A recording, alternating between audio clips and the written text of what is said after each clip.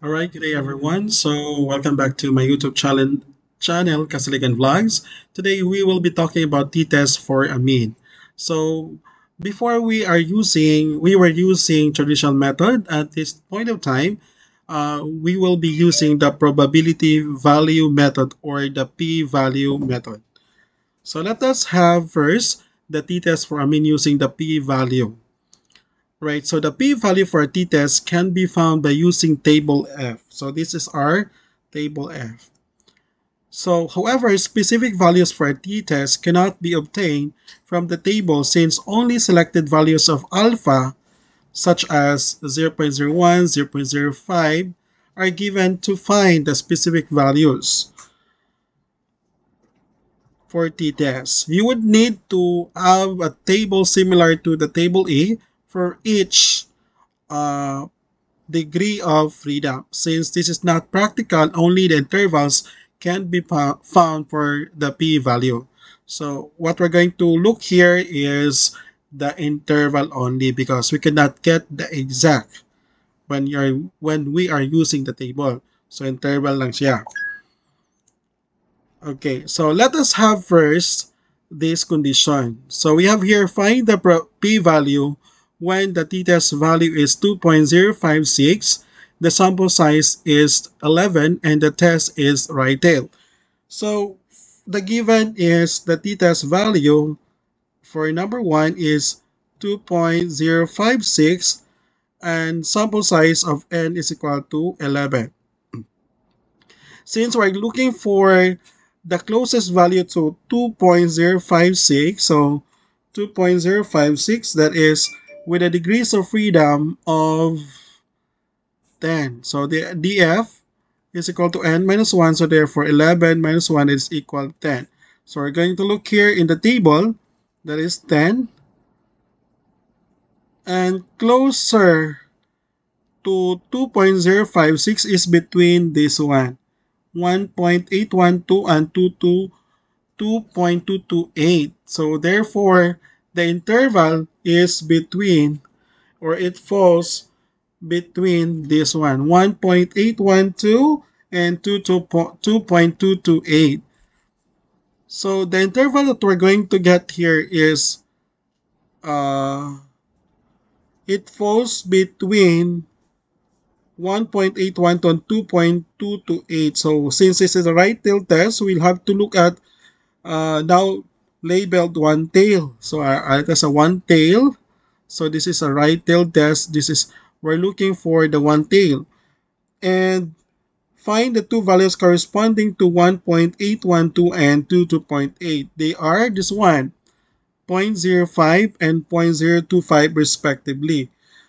Then after that one, the p-value that contain this interval is, so we have here, the p is greater, no, the p is greater than 0.025 but lesser than 0.05. Okay, this would be the p-value again.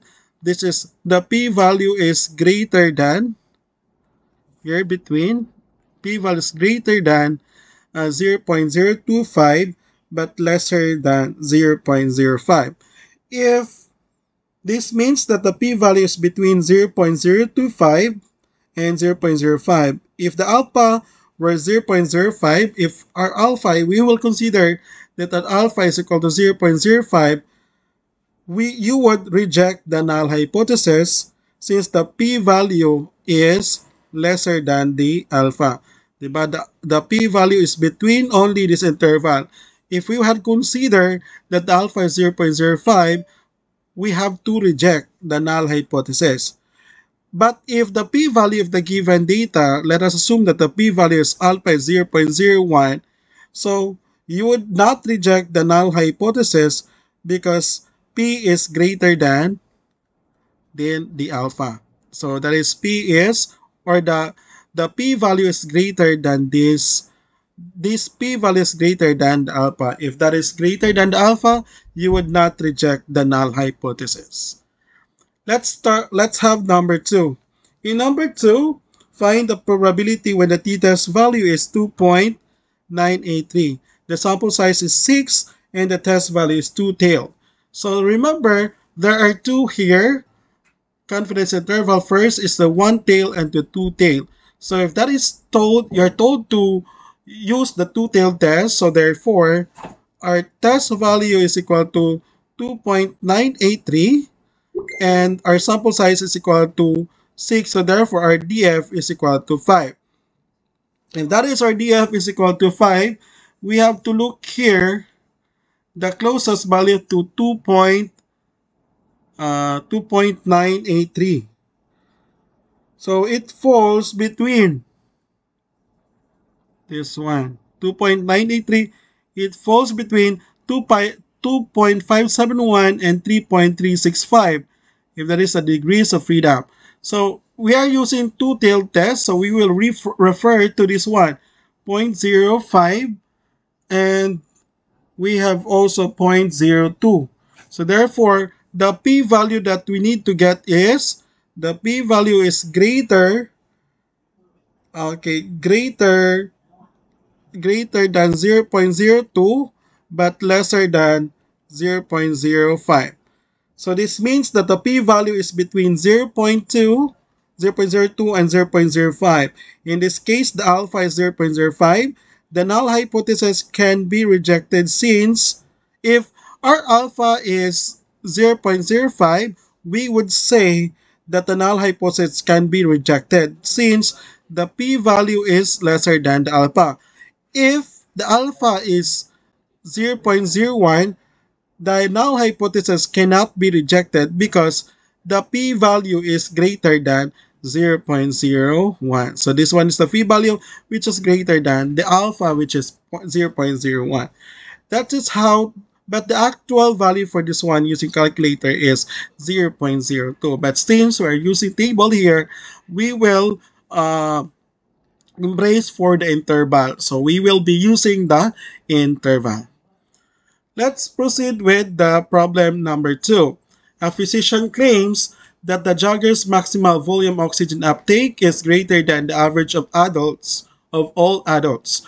A random sample of 15 joggers has a mean of 40.6 milliliters per kilogram ml slash kg and the standard deviation of 6 ml kg. If the average of all adults is 36.7 ml per kg, is there enough evidence to support the physician claim at alpha 0.05 and assume that the variable is normally distributed. Alright, so the first thing that we're going to do in step 1 in finding in hypothesis testing is we need to state the hypothesis and identify the claim. So therefore, we could say that our hypothesis here, the null hypothesis is mu is equal to 36.7. Okay, the average adult of adult 36.7. So it's stated that, and our alternative hypothesis, it stated that,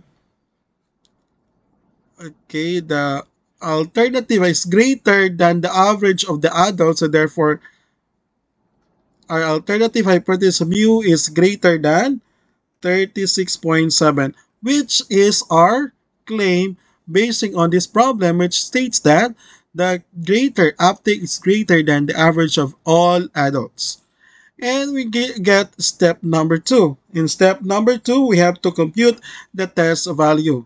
So the test value is equal to the mean minus the mu over S, the standard deviation square root of n. So what is our mean here? The mean is 40.6. Okay, the mean is 40.6 minus, which is the average of the adults, 36.7. which is the mu over 6. This is the 6. No, this is the randoms, the standard deviation rather. The standard deviation is 6 ml per kg over the square root of 15. So if we're going to use and plug in that one in the calculator, the resulting one is 2.517. Alright, then after that one, we have to compute for the p-value. What is the p-value? We have to cross the table using df And this is we count 14 because it is 15 n minus 1. And the t value of 2.517 and the alpha of 0.05, and this one is the right tail or greater than, since this is a right tail test. So the corresponding in the table 2.517 falls. Let us have 14, and the corresponding in the table falls in between 2145 and 2.624. Since this is a right details, we are going to consider the one-tail test. So this one, okay, this is considered as a one-tail test. So therefore, the p-value here is, the p-value is greater than 0.01, but we have greater than 0.01, but lesser than, the p-value is lesser than 0.025. That is the p-value somewhere between 0.01 and 0.025. So therefore, our step number 4 is we have to, step number 4, we have to compare the p-value. In step number 4, we have to consider what is the p-value. The p-value is, this is the interval of the p-value, so therefore we have to reject the null hypothesis since the p value is lesser than 0.05. Okay, that is the, because the p value is lesser than, because the p value is within the interval only of 0.01 and 0.025. So reject the null hypothesis, and since the p value is lesser than 0.05. Since our claim is H1 and we reject the null hypothesis, in step number 5, we would state first that there is enough evidence to support the claim that the joggers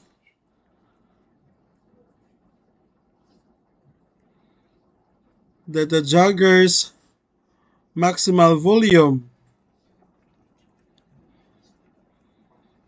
oxygen uptake is greater than 36.7 ml per kg. Okay, that's it for step number 5. So I hope you get this point. That is example number 2, and how to find the p-value. Again, the p-value when you're going to use a table, it is just an interval between the closest value of the t, and that is referring to our table F, that is a t distribution. So for your activity class, we have to answer this, try this. We have 2 numbers here, all about the doctor visits and the number of jobs. So try this one at home and submit that one during our class before before the class starts. All right, thank you so much for listening, and God bless everyone.